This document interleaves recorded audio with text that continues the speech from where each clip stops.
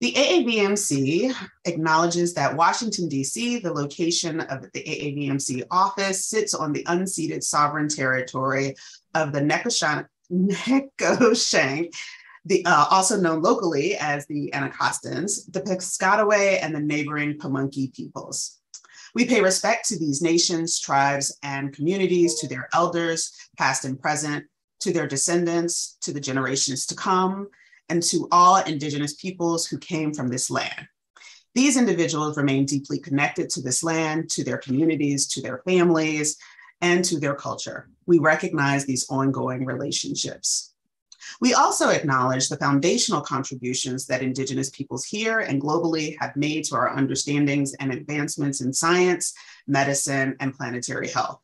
We acknowledge and respect the thousands of years of Indigenous knowledge and the ways of knowing that remind us that our health and the health of all beings on this planet are interconnected and interrelated. We encourage each of you to learn about and amplify the contemporary work of Indigenous nations on whose land you are on, and to endeavor to support Indigenous sovereignty to be more accountable to the needs of Indigenous peoples in the ways that you can. And finally, we also recognize that many indentured, enslaved, and exploited peoples were forced to dedicate their labor on these lands.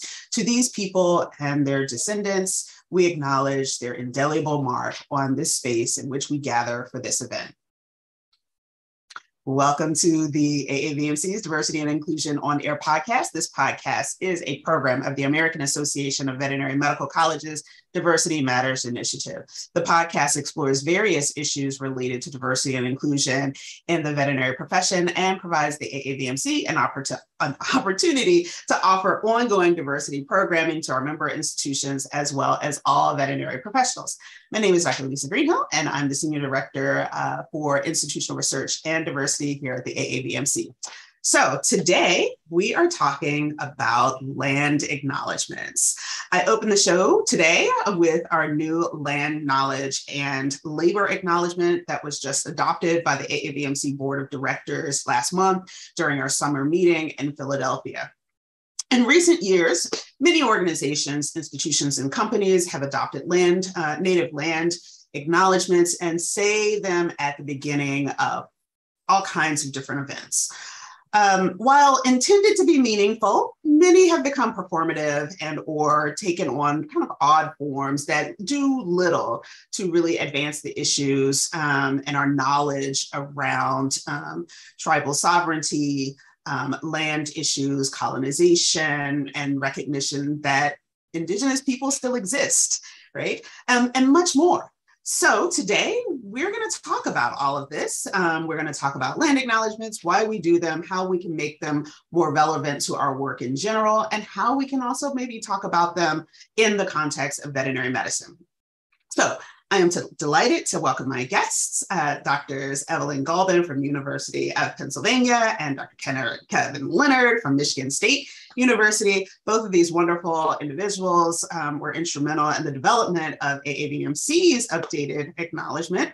And so I am publicly thanking you and also welcoming you to the show. Hi, Evelyn. Hi, Kevin.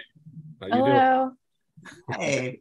So as is our custom on the show, I like guests to tell a little bit about themselves. This will be Evelyn's second time on the show. Welcome back. So we'll get started with you. Evelyn, why don't you tell our viewers and listeners a little bit about yourself? Thank you. So my name is Evelyn Galban. That is my grandmother's name as well. So I hope I'm doing her proud. I am Washoe and Mona Lake Paiute. I'm a neurologist at the University of Pennsylvania. Here, I'm the Director of House Officers. I'm also the Associate Medical Director of the Small Animal Hospital. And I'm also the founder of the Native American Veterinary Association. I just wanted to say, Pishayu, it's a pleasure to be here today. Thank you for inviting me. Thank you. You have a lot of jobs there, Evelyn. Just want to say. Take the hat off. Saying, you got a lot of jobs. Right. So Kevin, tell us a little bit about you. Awesome. Yeah, thank you, Lisa. I'm really glad to be here as well. And thank you for including me in the development of the land acknowledgement you read at the beginning. My name is Kevin Leonard. I currently serve as the Assistant Director for Diversity, Equity, and Inclusion at MSU's, or Michigan State University's College of Vet Med. I use he, him, his pronouns. I've been at the university close to 25 years. I think I'm about 4 years away from my 25th anniversary of being here, but I have all 3 degrees from MSU. So I bleed green and white. I'm a Spartan through and through. The only thing I never was Sparty. I don't think I could fit in the suit. I'm too big. But I just want to acknowledge that I'm also a member of the Sault Ste. Marie tribe of Chippewa Indians. Chippewa is the English term, but we're Ojibwe. That's the tribe. It's one of the 3 fire Confederacy tribes here in the state of Michigan that's made up the Odawa, Potawatomi, and Ojibwe. I'd also like to introduce myself in my given name, my tribal name that was given to me, and so I'd go Buju, Wapshka Mengen, Nadiznikaz, Nagizi Dodum. And what I basically said is Boju is a formal greeting. You can say Ani as well. Ani is another way that's a little less informal. And then Wapshka Mengen is white wolf. Wapshka is white and wolf is Mangan, and then Nagiznikaz Nagizi Dodum. It says my totem or my clan that I'm a member of is Eagle clan, and that comes from my father's side. My son and I, shortly after my father's passing, my father had his on his. When we got notified that he was passing away, he asked for us to contact, a healer to come down and give him his name. He'd been wanting to do that, and unfortunately, he was diagnosed with cancer and it was terminal. So his name is I can't think of the word for black, but Black Wolf. So when we went to the healer with my son and I got White Wolf, I think my son, because he has red hair, he thought he was going to be Red Wolf. And unfortunately, no, he got Misko Benishi, which is Redbird, which, again, the healer told him as you get older, that can change. You can always come back and we can see. But I think he was thinking that the wolf line would continue, but it didn't. So I just thought I'd share that story. Thank you. And thank you both for getting us started in this discussion. I really appreciated the conversations that we had in the development of the acknowledgement. And so why don't we dive on in? So Kevin, I'm actually going to start with you. What is a land acknowledgement?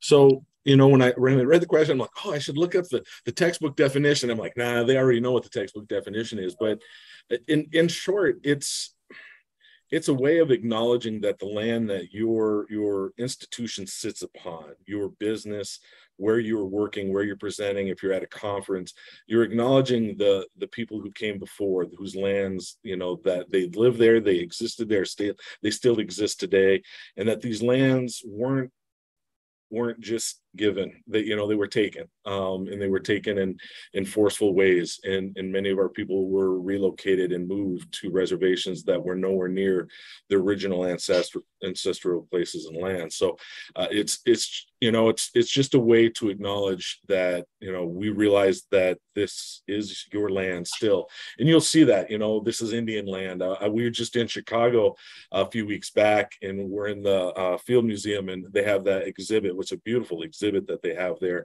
on in the indigenous people, and it says you're on native land, and I took a picture of that, and it's really powerful. But that's the intent of what I see the land acknowledgement meaning. Again, it has become performative, as you said, for some institutions, but there's ways around that. Yeah. So I can honestly say that it's only been in the last couple of years, really kind of after 2020, right? 2020, it was like a chunk of the world, because some of us already kind of had a clue, but a good chunk of the world will kind of have this awakening. And certainly it was, a lot of it was sparked by the murder of George Floyd, but a lot of marginalized communities kind of really became incredibly vocal. And we also saw a lot of response from institutions, companies, organizations, really kind of trying to cobble together statements of all kinds, not only for Black Lives Matter, but also, at least at that point, maybe just a little before, I kind of started to see more land acknowledgements. They became a thing. And then certainly after that summer, the summer of activism, as I call it, we saw a lot more, right? So, Evelyn, I'm going to ask you, like, why do you think that they've become so, I hate saying popular because it does feel like it trivializes it, but why did kind of everyone finally say, hey, maybe we should collectively say, this land is stolen? I think even so, in other areas of the world, right, these were already happening. So, that movement, that forward movement really started in Australia, New Zealand, with the Indigenous people there. And then in Canada, they had their Truth and Reconciliation Act. And after that, you started to see more land acknowledgements in Canada. And I think, since 2020, people, and I always want to think of this in the glass half full kind of way, people want to heal. They want to, we want to love one another. And so this is a way forward. It is a way to say, yes, I'm recognizing the history, I'm acknowledging the history, but I'm also part of that history because I'm here in this space today. And it's a way to heal that. And I think hopefully the greater number of people want that healing process. And it's a good way to do that. It brings good feelings, it brings great thoughts and creativity of how we can work together. And hopefully, I think it's the way forward. Yeah. Kevin, anything to add? No, I think Evelyn hits the nail on the head. I had colleagues who actually traveled to New Zealand and Australia to do some collaboration and work with communities there and the Indigenous communities, and that was things that they brought back is, hey, they're doing these acknowledgements. This is something, and that was when I first heard it. But I agree with you all also, Lisa. I think the real, at least here in the United States, the real push came, after, the murder of George Floyd and the pursuing, rightfully so, outcry that enough is enough. And I think it shook society enough that they started realizing that, hey, we need to wake up and acknowledge, what's going on here and the systemic racism that still exists. But, I do think to some extent, popular is, there's also that segment of, we need to do it to check a box to say that we're that diversity, equity, inclusion, place to work. And I hope that that's none of the places that we all work at. But there's times that you do have to kind of check and hold them accountable, because it can just kind of go in the back, fall to the back burner of say, well, we've said it, that's good. But, I think both of your summations are really accurate and spot on to, how we've come to be where we are today. Yeah. There's also, a huge Supreme Court case, at least in the US, that was kind of playing in the background pre-2020 about land specifically, and land in Oklahoma. There was and I, didn't like, air quote, I hate to be this person, like mainstream media. Oh my gosh. Now I'm like, people are going to be like the MSM, but I listen to podcasts. Everybody, people that know me closely know that I'm a podcast junkie. And I discovered the podcast, This Land, which highly recommended, folks. Really, really great. Hosted by, I think, Rebecca Nagel. She is a citizen of Cherokee Nation. And she talks about kind of the lead up to the U.S. Supreme Court case involving, it was a criminal case involving a murder that happened on tribal lands and who had jurisdiction. And in 2020 was a big year. 2020, the Supreme Court basically said, all of this land, a lot of Tulsa, does not belong to, air quote, Oklahoma. It belongs to Cherokee Nation. And I think that they're kind of still sorting out kind of what does that mean, but it really also, that kind of came into play, at least in my mind, all of that is kind of conflated together with kind of these land acknowledgements in that case, and then the activism that year, because the decision actually came down right around the same time that the protests were starting, because of course the Supreme Court ends its calendar year in the end of June. And so it was one of the last decisions that was announced that year. And it was just, I mean, I highly recommend, if you're interested in learning more about unceded territory and treaties and the backstory and all of that good stuff, This Land is a great podcast to do that. Yeah. So my next question then is, is this, the other thing out of, the last couple of years is, decolonize education, decolonize this, decolonize that, da, da, da, da. So in acknowledging that are essentially stolen lands, is this a form of decolonization? And is it enough? That's kind of a rhetorical question. That last one. I mean, I always like to think of these as a beginning. It's a beginning to the conversation. It's a start. And if I think about decolonization and how I like to frame that, I think it's a recentering, right? It's like recentering on the indigenous knowledge, the relationship to the land. And these land acknowledgements, it's a beginning to that. It's saying, like, let's refocus where we are, learn about, the sort of colonial history, but frame it correctly. And when the acknowledgement is done well, it can be a good start. Yeah. I think that's spot on. Good start. I think that's the best we can say. It's a good start, because again, if that's all it is, if that's all you do as an institution or a business, or even just an individual, because I know I've heard individuals who present at different conferences, just say it, representing themselves as a speaker. If that's all you've done and you do nothing else, then that's it. That's all we can say is, it is. We haven't decolonized nothing.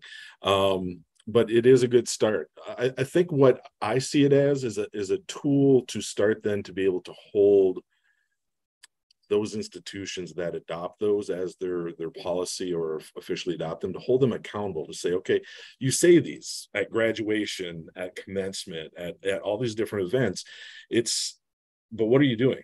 And it's that opportunity, I think, for us to start then, offering ways to decolonize something that is very, again, it's going to be tough. And part of it is because even we ourselves, have to break through as Indigenous people, some of the colonization effects that we've all suffered. That's part of that trauma that our people have dealt with generations. I mean, we're coming up, I think, on the here in September, with the Orange Shirt Day, basically acknowledging, the indigenous, the native boarding schools, the Indian boarding schools, but the damage that's done to communities throughout Canada and the United States is just irreparable. And, a lot of that is, again, kill the Indian and replace them with, someone who doesn't know their language, doesn't know their culture, and goes back and then perpetuates white culture, and they become the colonizer themselves. And that's tough. And I have, as someone who's did not grow up in I grew up knowing I was Native. That was something my family but we didn't grow up on a reservation. So I wasn't surrounded by the culture. And my grandmother had basically avoided boarding schools by running into the woods of Canada with her family to basically avoid being taken. But my great grandmother was here in boarding school up in Mount Pleasant.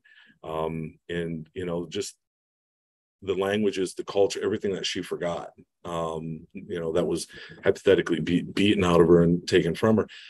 We weren't taught that. So it wasn't passed on to the next generation of kids. So we have a gap in our knowledge of our own culture and identity that we get back from attending our cultural events and talking to people in our community who were able to have those. And again, not have those without fight or persecution, because they had to fight and face a lot of persecution just to maintain the ability to practice their religious beliefs. And that's something that I value, that we still have elders and traditional healers and people in our community that can pass that on, because I've tried to suck in as much of it as possible. You know, I always grew up being proud of my heritage and my tribe, but there was a lot of things when I hit 18, when I hit college, I didn't know, in that I had to learn by, you know, immersing myself within the communities that I didn't necessarily have the access to when I was growing up.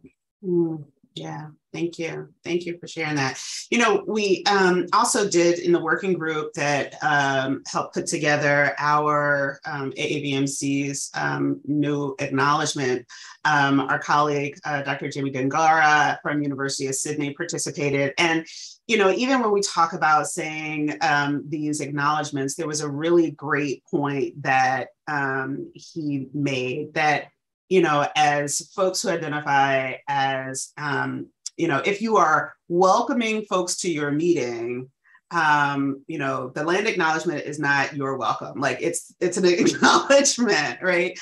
If you're welcoming people and you want to welcome people specifically to this location, then you need to, you know, ask an Indigenous person to welcome you. That is the role that, you know, that they do in Australia. And I thought that was really interesting.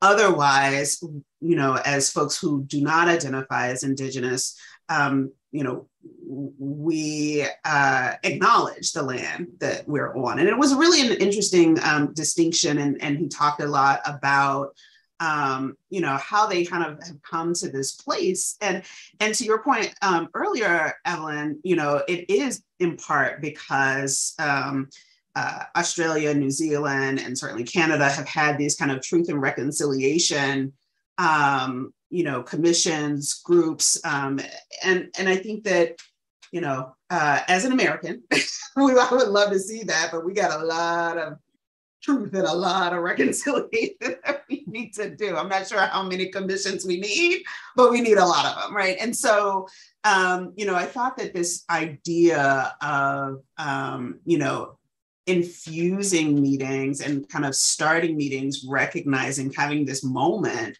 of acknowledgement is really important. But again, we know that, like, now I go to meetings sometimes and it's like, you know, okay, so we said the thing, let's move on. Yeah, let's go.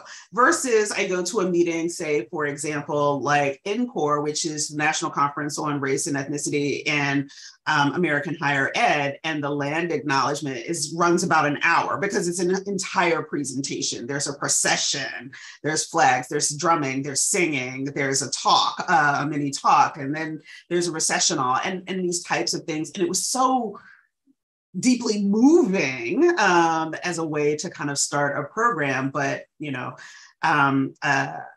we have this gung-ho work ethic in the US that says we got to get it moving. So, you know, how can we make them, how can we make these acknowledgements less performative? You said that they are a great beginning, but how can we make them less performative? And what are some of the ways that we can take action? Kevin? Yeah, you know, I think you had asked that in one of their conversations through I gave you like a litany. I'm like, oh, I'm on that conversation right now with someone, and I give you a whole long list of things. But it can take place in multiple ways. But, you know, the first and foremost, with institutions of higher education, you have to be strategic, and you're going to have to be intentional in trying to recruit more. If you want more students, you have to be very strategic and very intentional in what you're doing. And same with faculty and staff. So that's one of the areas that you can, you know, work on, is how do we expand our native, you know, or Indigenous identifying faculty and staff. And one of the issues with Indian country is then making sure that they are Indigenous, because, you know, as you know, in your community and others, we have those who like to, you know, make believe or say that they are other. But, you know, it's important that we do things as institutions to start effectively trying to reach out and recruit more. And then once they're here, make sure that we have environments that are supportive of them. Yeah. So instead of, celebrating, like our institution moved away from celebrating Columbus, and we have an Indigenous Peoples Day here at Michigan State University, and our state has moved away from celebrating that and celebrating an Indigenous Peoples Month as well. Having affinity groups and making sure that they have the resources that other affinity groups have, even if they're 5 people, because that's sometimes it's like, well, there's 60 of them and there's no pie. That's one of the things, is stop making believe that there's some pie that everybody's got to have just a percentage of based upon their population. Like, let's just all have the resources we need to do what we need to do to, support our students, support our faculty, and support our staff. Those are just some of the things up front. Acknowledging the holidays, understanding that, there are different religions within each of the tribes. There's 500 different tribes across the United States. We don't all have the same beliefs and shared belief system. And what we, find acceptable in one community, we may not in another. And it's important that we don't just say, well, that person's Native and they said this is okay, so it must be okay. Well, no, not any more than you speak for the entire white race do I speak for all Indigenous peoples everywhere. So, I'm speaking from my perspective. And, even within my community I grew up in, the mascot issues is a big thing right now, and, we finally got a Washington football team to change their name and Cleveland to change theirs, but we still have a lot of high schools in our state here in Michigan, and mine being one of them, that, we used to be called the Red Raiders. They dropped the red and the Raiders, but we still have a Native, that's our logo. But we have a lot of Indigenous people in, that are say members of my tribe and our community who don't see a problem with that. But, the conversation is, again, they don't speak for all Indigenous people everywhere. And as a whole, our communities are saying these things, are hurting our youth and are hurting our people. So we need to do something differently to change them. But yeah, those are just some of the things that fall off the top of my head. Right. I could go on, I'll stop. I tend to ramble sometimes. No, great. It's great. Evelyn, did you have anything to add? Yeah, I would say in terms of like the performative piece to it, and to bring in, what you were talking about before, where there is a difference between having an Indigenous person welcome people to the area and help and really be part of a presentation or an opening is one thing, but to have a Native person perform the land acknowledgement is often what sort of gets asked of us, or sometimes it happens. I think that makes it a performance. And then in terms of like the organization, when they are developing their land acknowledgement, I think it's a great opportunity. Someone might be sitting in the audience having never heard the term land acknowledgement, and this might be the first time that they're going to hear it. And that is a tremendous opportunity for growth for both the organization and for the person in the audience. So to really use this moment to provide that education is tremendous. And it makes it very much so more meaningful than sort of the box checking that we all kind of cringe when we hear. So using the time to maybe give an example that the institution is doing. This is what we are doing today. This is what we would like to do as a goal in our future, and being very specific about what those goals are is helpful. And then I think, as we are, most of us educators, part of that is getting people to participate as well. So giving them the time in that acknowledgement to sit and think, how can I do the same thing as an individual? Not just, part of the organization, but how am I going to grow individually, and what can I personally do? And then, giving those examples, because not everyone is going to know how they can be a part of it, or like, how do my strengths fit into this goal? Right.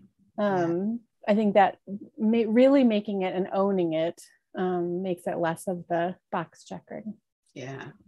Thank you for both of you. Kevin, it was so funny when you were saying, we have this thing in our country. Everybody's a princess, right? Everybody's a princess. Halloween is coming. Do not buy those outfits. Everybody's a princess. Senator Warren notwithstanding, right? So like everybody. Right. Yeah. No. And it's challenging. It is. Because I had to check my cousin one year.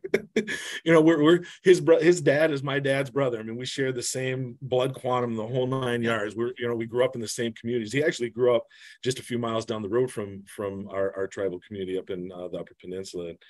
But I saw a picture of him roll across my Facebook page, in basically what was an Indian costume. Like, dude, like I'm like, you don't dance. That's not your regalia. You can't. And he said, yeah, but I'm Native. I said, nah, that's just not right.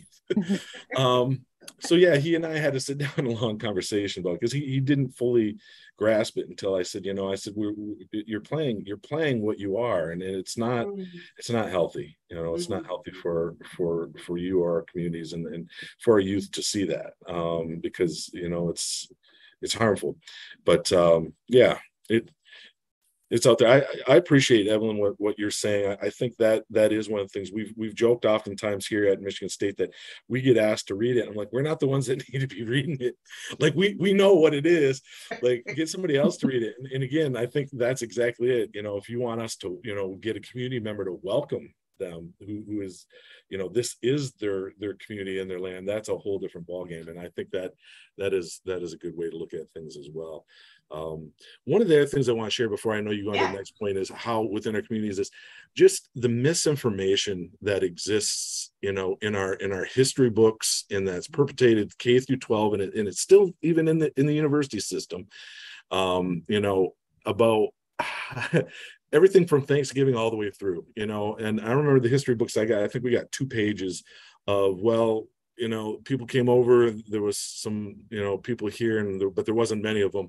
And we chit-chatted, and we had them over to dinner, and then, oh, look at, we're into the modern area that, we're making automobiles. And it's like, well, what happened? And when you start to really look at that, and I think it's The Whitewashing of American History Lies that my teacher told me. I'm trying to remember the author of that, but it's a lengthy and a hard read. I ain't going to tell you that's an easy read. I think even on audiobook, it's like 30 some hours of audiobook to listen to, but it really breaks down a lot of the misconceptions. And I have them myself, because again, we were raised in a, colonized, white society's history.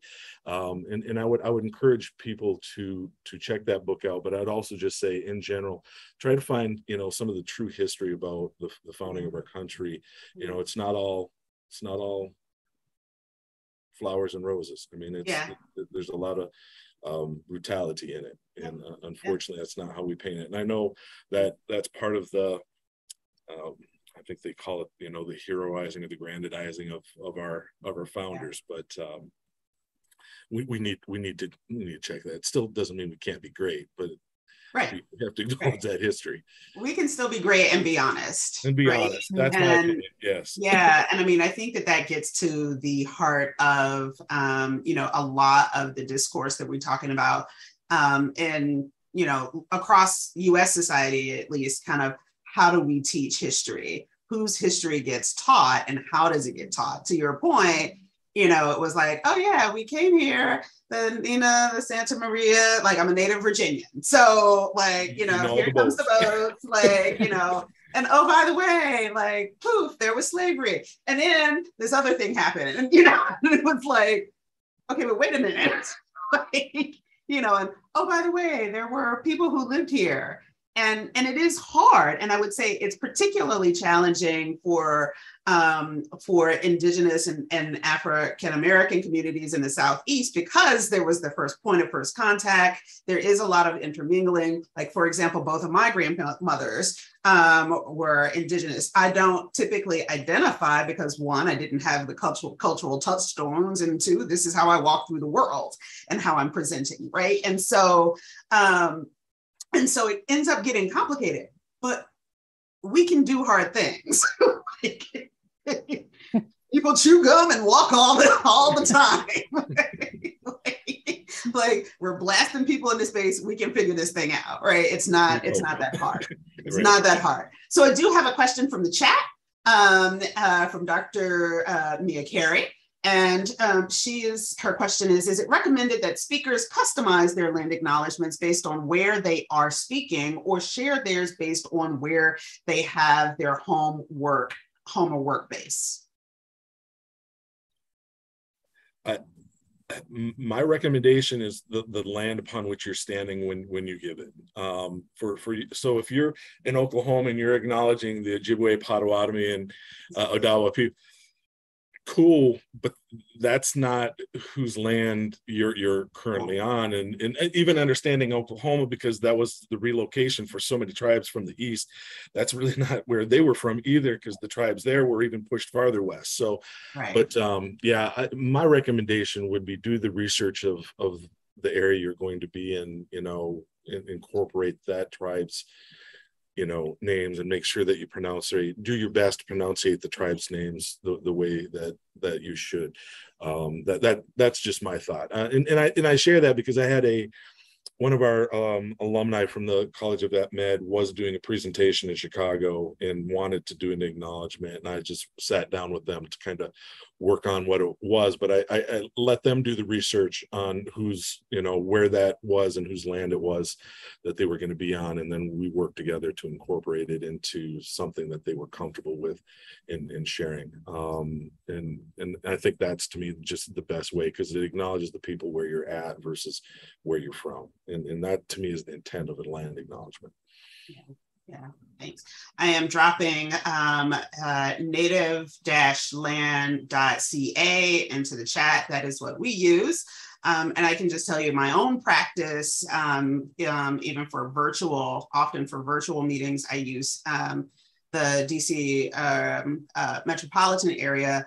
And often I also try to incorporate an acknowledgement for the place that I am actually going to be speaking to. I think that it's important, and virtually, and we can do both, right? We can do both. But at a minimum, I do where my family is sitting at any given time. So great question. So, all right, here gets into the real nitty gritty. We're going to start with the bad stuff, despite the fact that Evelyn has a wonderful, positive outlook on all of this stuff. What makes a bad acknowledgement? Who wants to start? I've been talking too much. I'm going to let Evelyn go. It's pretty easy. You know it when you hear it. If you're giving a statement that is very brief and is a recognition only of the past, such that it might be received as there were people here, then they were gone. They did live on this land, but now they don't. That's a bad statement. It's avoiding the whole purpose. So a statement that is only about the past is not really what we're trying to achieve. Yeah. So that's one. So making them active, that people are still around, and there are some people who have, come back, right? Also recognizing that there are tribes that are not federally recognized. So be mindful when you are doing acknowledgements to know whether or not there are tribes that are not on, air quote, the big list, right? Because that's not the only list. Again, I mentioned that I'm from Central Virginia.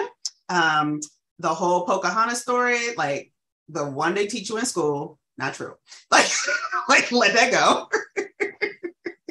And also, she didn't marry, what was that name? That guy's name? Captain somebody.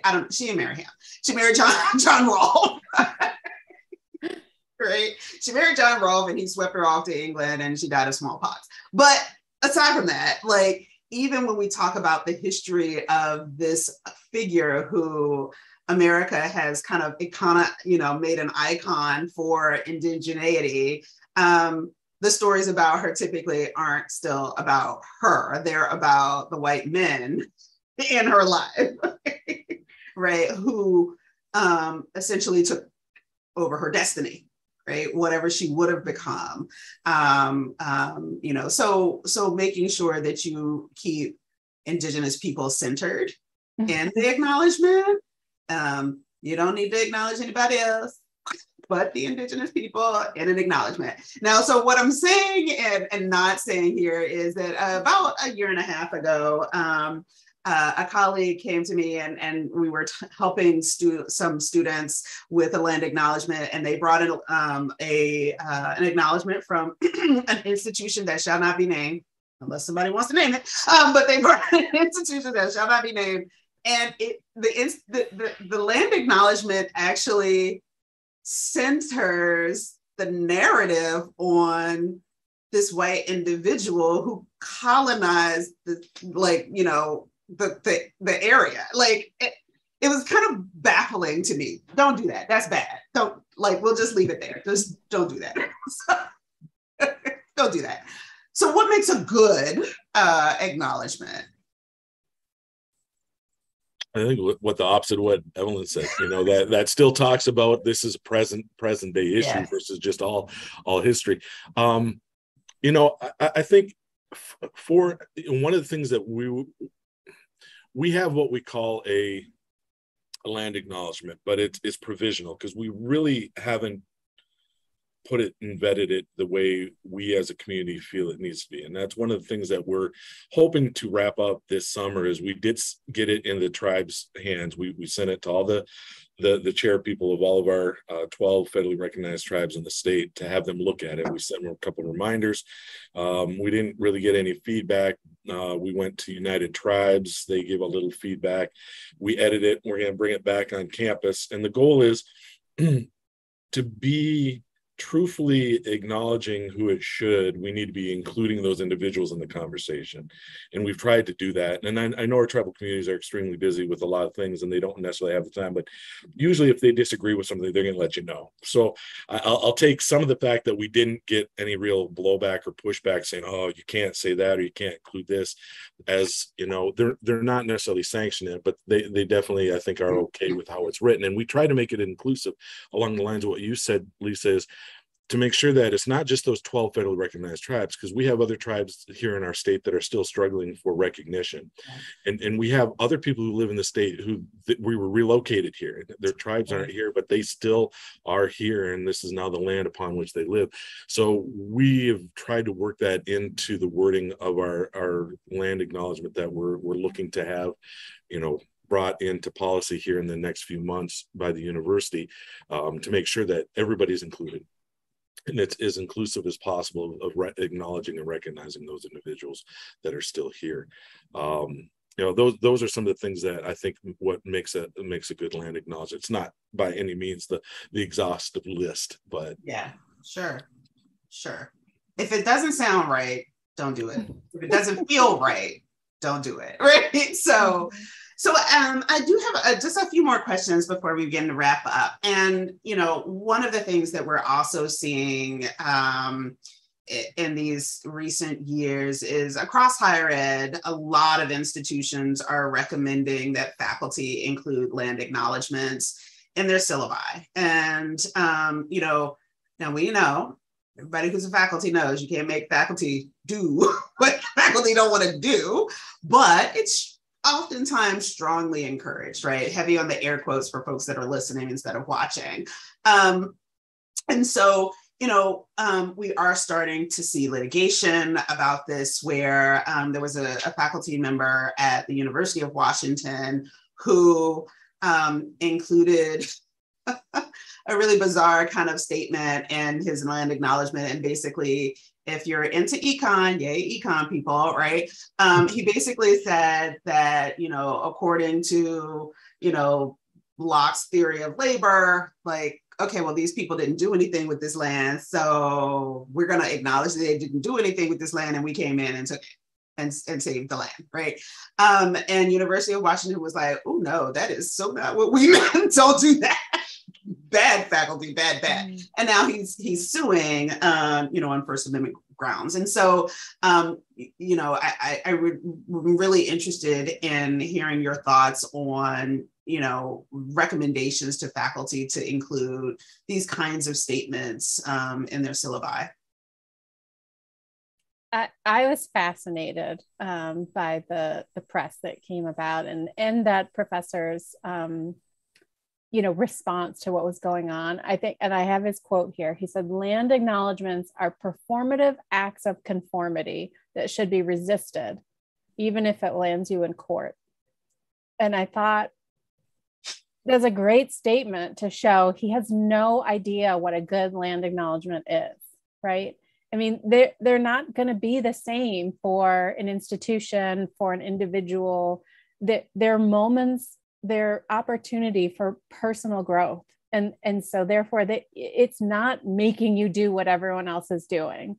It's asking you to resolve this and heal from this on your own.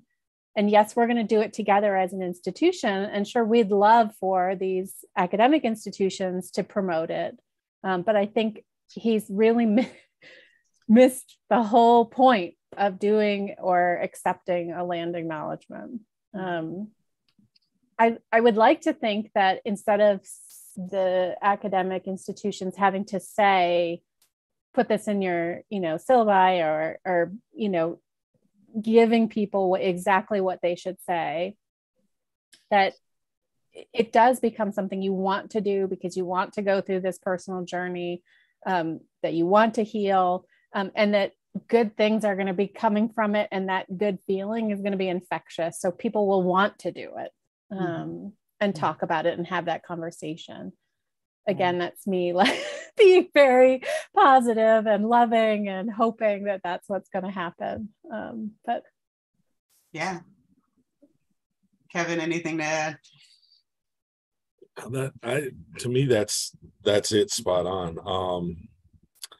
Yeah, I mean, you summed it up really well, Evelyn. And Lisa, I think you're right. We can't force faculty. There's academic freedom, you know, to do anything they don't want to do. But I think it's funny that you take a recommendation. Again, it wasn't a requirement, maybe and strongly encouraged, but you take it and you're that offended by it that you feel you have to write what he did. And but again, I think it does show an example also of just the misinformation, you know, that this land was just sitting vacant, you know, says volumes. I mean, that's the whole premise of, you know, what the Pilgrims came over and settlers all did is, you know, there's nobody using this and it's God's, what was it? What's the word for that? You know, manifest destiny. Manifest destiny. And we can just grab it all up. There were billions of people here, but before, and it wasn't even before there is like disease was brought in by Vikings and who knows how many. I mean, there's even people who traveled from the continent of Africa over here before the Vikings that set foot. And our people believe we were here from the beginning of the time, even though others would argue that we came across land bridges and the whole night. And we can argue all that, but just to believe that you know, again, the privilege that goes with this belief that this was just laying here unused, that nobody was putting it to good use is just, you know, marvelous. And even when you read some of the stuff about when the Pilgrims came, about cleared fields and stuff, like, what do you think cleared those? You know, that corn wasn't just growing there with the squash and stuff. It's just, they may not be there anymore, but it's not because they left or they were never there. It's because disease devastated the population by the time we got to that. I mean, you know, the 1400s to the point in time the Pilgrims came, disease just devastated most of the population of the, you know, North America that was here, because there's arguments about how many millions it was versus hundreds of thousands, and it was tens of millions. I mean, we had cities and villages and trade routes from Florida all the way up to, you know, to the Midwest and East Coast, West Coast. And you know, and how do you know that? Well, because you find people buried with shells and items that you can only get in certain regions. You know, how did that get there? You know, so this idea that we were just sitting here in our own little plots and just chilling out, and I just think is laughable. But yeah, I think again, there's always going to be pushback. Change for anything, doesn't come without a fight. Nobody's giving us anything, and we have to just continue to do that. And I think keep the positive mind of Evelyn of just, there will be people, and enough people will outnumber those with ill intent, or just who just can't see that this isn't being done to force anything. It's being done to heal and help bring all of us forward together, not leave anybody behind or push anybody down. Because that's the other thing, is that this isn't intended, when I read this, is intended to shame or bring anything. It's just say, hey, you need to think about this differently than you do right now, that that these are sovereign. And that's the other thing, is just helping people understand sovereignty. And I forgot to mention that early on. This idea that, we're not just a race of people, we're also sovereign people, kind of boggles people's mind, because they're like, well, if we do that for you, we're going to have to do that for, the Black faculty, and we have to do it for the Latinx faculty and Asian. Well, I'm like, oh, technically no, because we're sovereign, because we're government to government relations. So, because you don't sign treaties with people, you sign them with governments. And, so that even opens up a door when we have these land acknowledgement to those kind of conversations, because that, I'm not an expert. We have people, in our community that are experts in tribal law and can go into detail, but just know enough that treaties aren't signed between individuals, they're signed between governments, and that they carry a lot of weight. And thankfully we've had people in our community who went, here in Michigan, and were able to get the tuition waiver, because one of the treaties that the government signed said you would educate our kids for in perpetuity. And it didn't say K through 12, it said everything. So we got the public, and then we get the Michigan tuition waiver for our public colleges and universities. So awesome. We use that law right back, and we need more of that. So those treaties are important. So what are some of the ways that we can practice, restorative justice with and for Indigenous communities, and what role does veterinary medicine have to play? And before you jump in, I do want to add that one of the reasons that we looked to rewrite and expand our acknowledgement was because one, the land piece just felt a bit performative to us. And two, I think that we also recognize the role that Indigenous knowledge and ways of knowing, which for me is a huge thing, this whole kind of epistemology piece is really intriguing to me. But we wanted to acknowledge that the foundations of what we understand about science and medicine and math and STEM in general, and so many other things as well, come from Indigenous knowledge globally, not just in the States, but just globally, right? If we're talking about, continental Africans coming to visit before the Vikings. Well, the Vikings, certainly they were indigenous to that region. They were doing all kinds of cool stuff, but, there were groups that came even before that, and they had their own indigenous knowledge. I will also admit that they didn't stay, but they were like, we have potatoes, you have potatoes, let's go home and swap some things, right? But so you see those trade routes pieces, but this idea that there was more than just land that we needed to express, one, that we acknowledge it, and two, some gratitude as well, because we couldn't do what we do without some of that foundational knowledge. And so for us, it was, we wanted it to be more. The labor acknowledgement also was that we wanted to acknowledge not just in folks that had historically been enslaved, but numerous people, at least in this country and certainly all over the world, have been indentured, enslaved, and exploited in a number of different ways. And we thought that that was important to acknowledge as well. So having said all of that, what are some ways that we can be more mindful and practice, the requisite justice that I think these communities deserve? And what can we do in vet med? I think VetMed has a tremendous opportunity to really invite the Indigenous people of the area that the school is around, to teach. There is a tremendous body of knowledge, whether that's about, Lisa, as we were viewing that movie, the documentary Gather, right? That provided so many opportunities, just watching that one film, for discussion around helping Native communities with food sovereignty. So, whether that's helping to reinvigorate the buffalo herds, or whether that's through fisheries and fish management. I mean, there's so many opportunities out there that could really get a lot of great experience with, veterinary academic institutions and the people who are around them. Mm-hmm. There's also other opportunities for, underserved communities and them needing the care. Sorry. B. Arthur has a lot to say also. You're not paying attention to me. I know, right? It's like, I can definitely talk about food right now.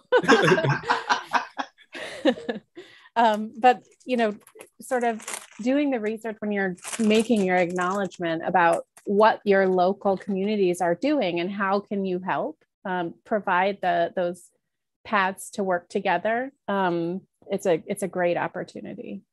Okay. Anything to add, Kevin? I know we're short on time. When I came to the College of Vet Med from the College of Business, it was a rude awakening, because I think a lot of people think that in Vet Med all you do is take care of puppies and kitties, and it's such a expansive field that has its touch on everything that we see and do. From the food we eat to the vaccines we have to stay healthy, comes through this field of study. And when they started talking about One Health, I'm like, oh yeah, One Health, yeah, everything's connected. Yeah, I fully understand. And it was like, yeah, you guys didn't come up with that. I hate to tell you, because our belief in a lot of communities, is the what happens to the animals, the wolves, the environment will eventually happen to us. So, if the wolf disappears, eventually we will disappear. Was kind of that philosophy. So that, that's important to acknowledge, as you said, that the science of what we know isn't something you created. It's existed. That Indigenous way of knowing is there. And I think bringing our community members in, our gatherers and our healers to talk about, some of the things that we know to be true, that may not be in the textbooks, would be really a nice way to acknowledge that. And definitely it's not performative in any way, shape, or form. One other thing we need to do, and something that, I'm proud of our university for at least making steps towards, I had been advocating for some time for tuition reciprocity. This idea of borders is something we, wasn't here. We Canada, the United States, we went across the river, and it's like, nah, hey, we're in Canada. We were still on our land. We were just on the other side of the river. And, to me, allowing people to come from Canada and from Indiana and Texas and Alaska and different places to attend at least at in-state rates of tuition is something I think you could easily do to make, one, coming to your institution more attractive, but just pay acknowledgement to those tribal people that we know this is all of your land, and that the borders are man-made, and they're not what you're used to.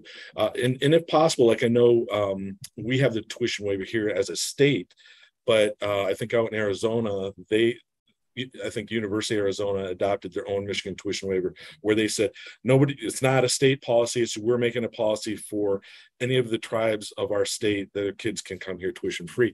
I would love to see our institutions, throughout, the United States do that, or just even our vet colleges, Can you imagine doing a tuition discount or a free tuition to come for Indigenous people? That'd be phenomenal. Yeah, those are great suggestions. Thank you. And yes, there are a number of programs. So the new college at University of Arizona, College of Veterinary Medicine, is certainly doing some work to make sure that Indigenous knowledge is included in the curriculum. Definitely check them out. And University of Sydney's Faculty of Veterinary Sciences has a whole program. It's fascinating. It's so well developed. I'm so jealous. But Dr. Gangora at University of Sydney's Veterinary School leads that program and has just done some really amazing work. They even have rotations where they take students to the outback, and they take students to go work with Aboriginal populations and really kind of talk about not just like, oh, they need help, but here's, this is the situation, this is the history, this is why, they are underserved. Like, this is a problem of our own making, not their making. It is the problem, a collective problem that we have created as colonizers. And they really do some amazing work to help students really kind of understand and be able to be prepared to work with those populations. So they're increasing cultural humility and cultural competence as well. And those are certainly skills that will benefit them throughout their career, no matter what they're doing. So as we wrap, any other burning things that either of you feel is necessary to comment on before we depart? Well, just want to say thank you for having this session. It was enjoyable. Thank you so much. Oh, thank you. Thank you. Thank you for having me. I just want to say again, all of this is for the positive, to move forward, to heal. So hopefully it's not bringing about any terrible feelings, guilt, shame. It's really to heal and to move forward together. Yes, great point. Thank you so much for that, Evelyn. I have dropped a number of resources into the live chat, but they will be included in the formal show notes. Some of those resources include a link to the This Land podcast, which was really, really great, and kind of can give you some background on kind of land issues, treaty issues, because one of the big things was in the Supreme Court case was, well, nobody set aside the treaty, and the treaty says this belongs to them. So we're just going to uphold the treaty. All right. And so, even reading the majority decision was just really fascinating. I have included a link to the Orange Shirt Day, which I didn't really know much about. So I'll be looking forward to that. And also the Native Lands map. So, and the Gather documentary, which we featured in our Indigenous Peoples Film Festival last fall, which AAVMC co-hosted with the Native American Veterinary Association. And thank you so much for that, Evelyn. That was great. So thank you to my guests, Kevin and Evelyn. It's been a wonderful conversation. This has been another episode of AAVMC's Diversity and Inclusion on Air.